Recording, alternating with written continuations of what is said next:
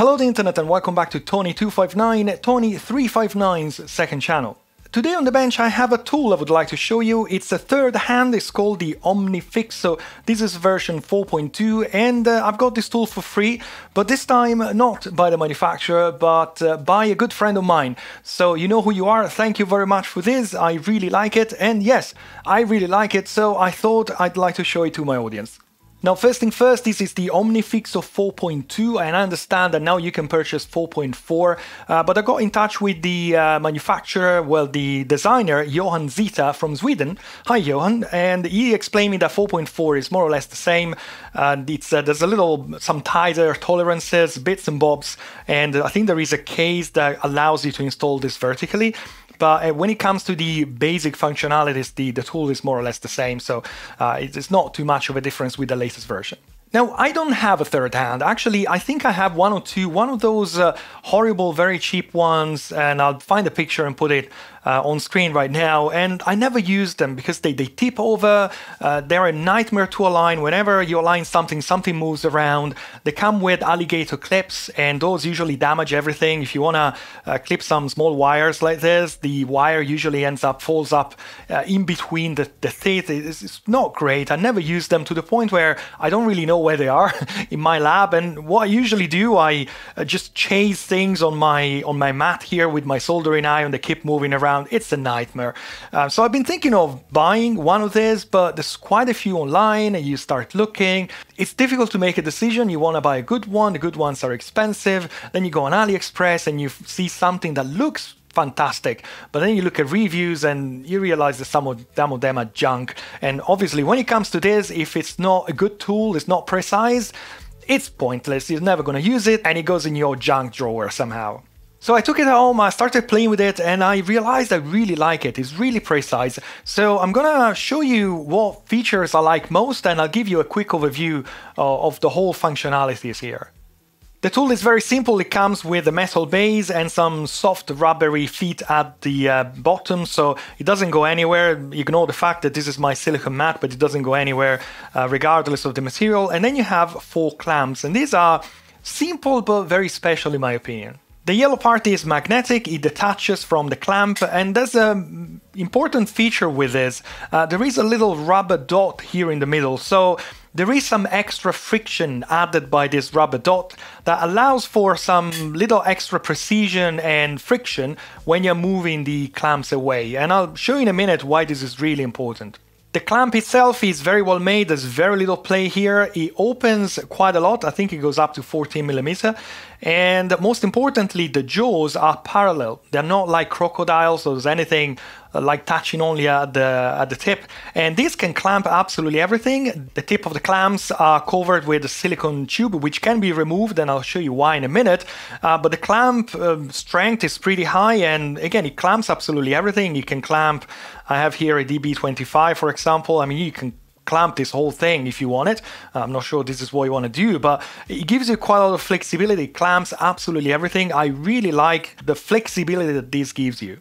Now, the main feature of this tool, in my opinion, is that the absolute precision of the movement. So usually when you have like one of those cheap third hands, you try and move the clamps, the jaws, and they just never stay where you leave them. The moment you remove your hands, they just move away a little bit. So if you're trying to solder like 2 wires together, it takes a little bit of time because they will never end up the way you left them. They just move away a little bit. The way these are manufactured, because of that little rubbery dot to the bottom and the magnetic construction, whenever you remove your hand, these just stay where they are. There's no kickback. They don't come back, they don't move away, they just stay where they are. And I find this amazing. So let me show you with 2 wires, for example.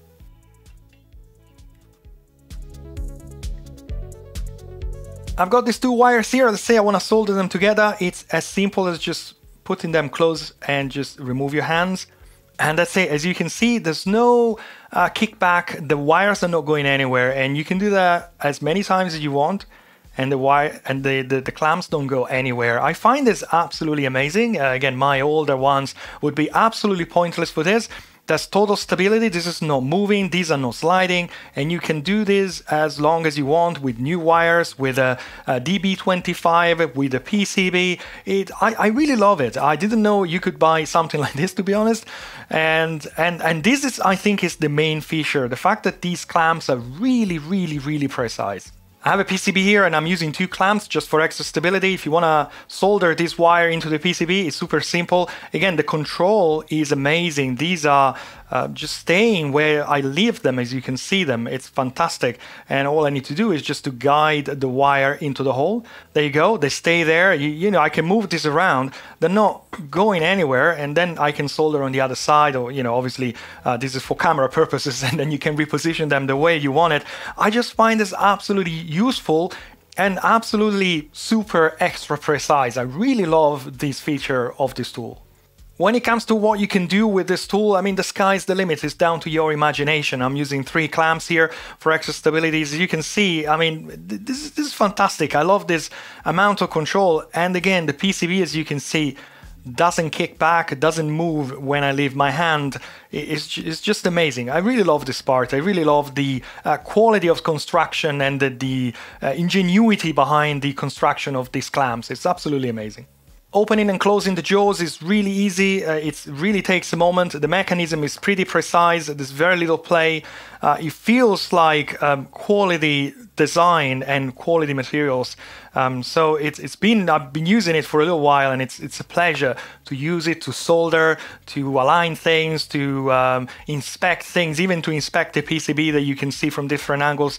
I really like the construction, the way it's constructed. The other day when I was shooting the Onkyo video, I needed my iPhone to look at the front of the Onkyo.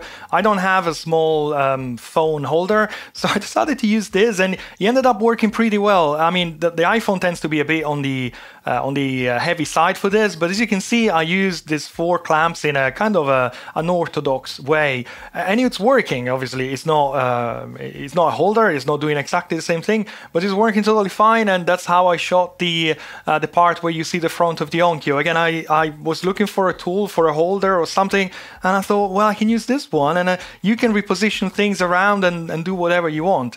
So yeah, I mean, again, the sky's the limit when it comes to what you can do with the PCBs, with your wires, with your connectors, or with anything. Obviously, to allow the amount of precision that you get from these clamps, the amount of weight the clamps can withstand is not unlimited. So when it comes to the iPhone, for example, I mean, they can't just hold the whole iPhone with just 2 clamps. But again, it's there, and you can play with them and do whatever you want. I find this useful even just to solder on a PCB like this, instead of soldering on your desk or something and things might just roll around when you move them or whatever. You just stick in here and there you go. You got something, you can align it wherever you want with extreme precision. So this is just great. I think having parallel jaws, it's a really good idea. It works really well with the small wires, and it gives you flexibility and precision without damaging the wire at all. So absolutely impressed by that. Now, there are a few extra features with this tool, and one is this position of the clamps. So you can basically rest them on their back, and this way they can withhold much more weight. So you might have a heavier PCB, for example, or a heavier component, and this way the whole clamp is resting on the base, so you have a little bit of extra strength. Another feature is that you can stack these clamps one on top of each other. I'm not sure how much this could be useful, but it's an option. It's an option that you can use, and it might be useful to some projects, some PCB, some wires, or something. The yellow part is actually fitting on top of the other clamp, so it just fits nice and solid, and it magnetically attaches to the rest of the clamp. At the top of the jaws here, there's a little hole here, and this is called the pin holder. I'm not entirely sure what the purpose of that is, but to be honest, you can use it with a wire. If you're soldering a wire or something, you can slide it in, and it gives you a little bit more precision. Obviously, you need to make sure that the rest of the wire here is free, because when you solder it, you need to slide it that way. But yeah, that's another little feature that you can have. And the extra holes and tabs on this clamp, I understand they're just for modding, flexibility. You might want to connect something to it, and I'll show you in a minute why this is actually a pretty interesting idea. And as you can imagine, this tool is perfect for soldering PCBs, and all the PCBs that you've seen throughout the video, they were manufactured by PCBWays for my project. If you need a PCB for one of your projects, well then PCBWay is your stop. Once you find the Gerber file of your project, all you need to do is to upload the file on PCBWay.com. The system is more or less automatic. I tend to change the color of my PCB, as you can see from here, and then all you need to do is to select a postal service, and PCBWay will deliver the PCBs at your place. 3D printing, metal sheet fabrication and CNC machining are some of the other services that PCBWay can offer to you, so plenty to choice. Take a look at PCBWay.com for all the services that are available, and let me thank PCBWay for sponsoring my videos on my channels, because their help makes these videos possible. So thank you very much, PCBWay. Now let's continue with this amazing tool, the OmniFixo. Now you might have noticed this little circle here and also this part here. These are non-treated, so this is like conductive part. And what you can do here, the yellow part is normally insulated from the base. So when you attach them like this, you don't have conductivity with the metal base, but you can actually attach them the other way around. And if you touch them the other way around, then the metal part of the base is actually going to touch the base of the OmniFixo. And if you put this here, now suddenly it clicks in place. As you can see, it doesn't go anywhere. Now your clamp here is electrically connected to the base. So what I've done here, I've got the base of the OmniFixo connected to ground from my power supply here, and this clamp here is connected the other way around, so it's electrically connected to this little circle here, so it clicks in place, and now this is connected to ground. This one is connected to the plus lead, and if you are a bit less lazy than myself, you can actually make your own cable, because the top of the clamp here is actually fitting one of these connectors here, so for, if you need to do this very often, you can do that. I've got green LED here, and as you can see, when I'm clamping the other leg of the LED, it just turns on. So you can use this setup if you are testing something, testing a small PCB, testing LEDs. You can use this to solder LED strips, for example, and if you have your power coming to the base itself, you can actually do the test in here. You don't need to bring power and connect it on the LED. I think, this is probably not everybody's going to use this, but it's just a genius from my point of view. It's just so simple that you can do this, and it seems to be working totally fine. And again, still while having the same accuracy in movement and in positioning of these clamps. It's absolutely amazing.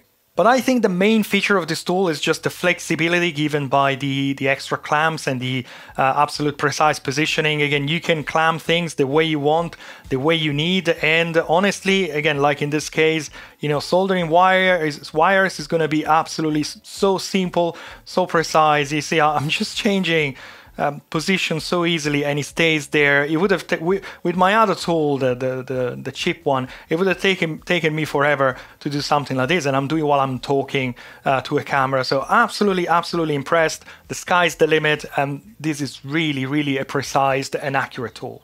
Now, one thing you might want to keep in mind is that this tool is only 16 by 9 centimeters, so it's pretty small. It's perfect for small connectors, small PCBs, small projects.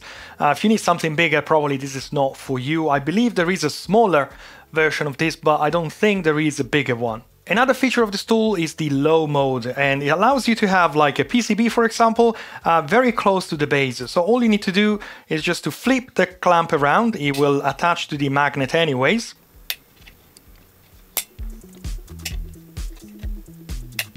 Like this, and now you can use this to attach your PCB for whatever reason. You might need to do whatever you need to do. I don't know, to be honest, but it's a little extra feature. And there you go. The PCB is very stable here. Obviously, this is not going anywhere. The magnets are pretty strong, and the OmniFixo is not going anywhere. So it's another little feature that allows you to position components, for example, or whatever you need to do. It's a feature there. You might want to use it or you might not. And as I said in my intro, the 4.4 version of this tool comes with a field box, which can be used to store all the clamps, but also allows this tool, this all OmniFixo, to be fixed vertically, which I think is a good idea. You might need it. Who knows? It's just an extra thing that comes with version 4.4. This is just version 4.2.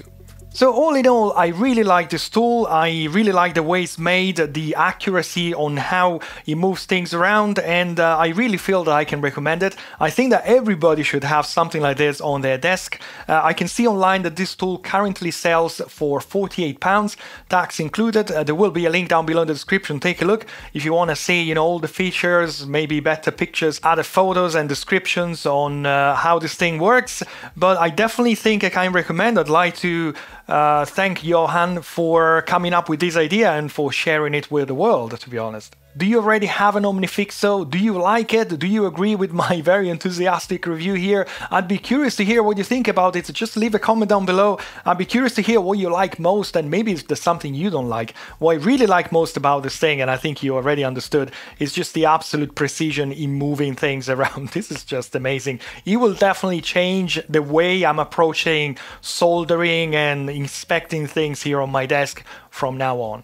Very short video today to just show you this tool, which I really liked, and if you like the video as well, hopefully I can have a thumb up down below, and also consider subscribing to this channel and to my main channel if you like this kind of things. Don't forget, I'm also on Patreon if you would like to support my work here.